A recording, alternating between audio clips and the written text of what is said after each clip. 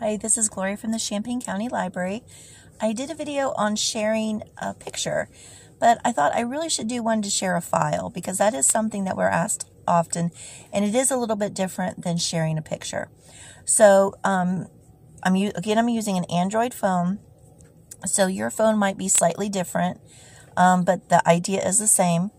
So you'll need to find your file. So wherever your files are saved to, mine are in my Google file. And I just need to find files here. Open that.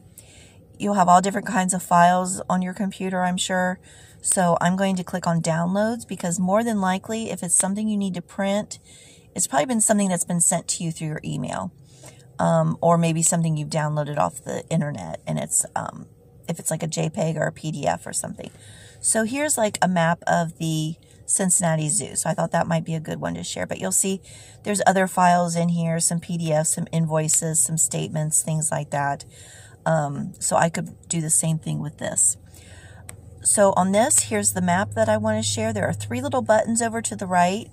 If you see those 3 little buttons, that's usually like a menu. So if you click on that, it will give you different options that you can do. So one of them is share. And that will come up and it will give me different options that I am able to share this file.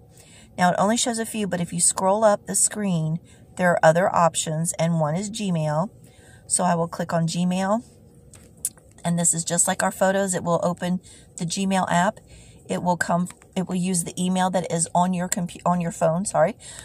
So whatever email address you have programmed in your phone, that's what it will use.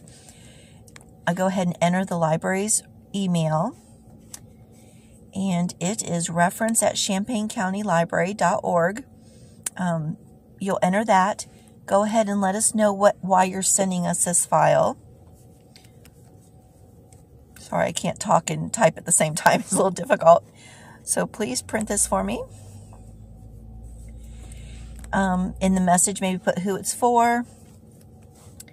And you could say, I definitely want this in color. 2 copies.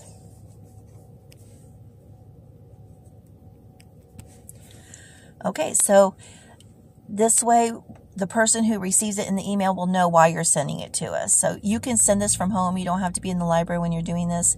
So that's why I'm saying we'll know what you want when you send it and we bring it up in our email. If you're just there in the library and we know you're sending it and why, you don't necessarily have to put that, but it is just nice to know who the emails are coming from. Okay, so I've got the picture attached. I've let them know what I want. I'll click on the send button. Do you want to send it? Yes. Okay. And now Reference will get that. They'll print it out and they will have it at the service desk ready for you to pick up. If you have any questions, you can call the library during business hours at 937-653-3811. Thanks.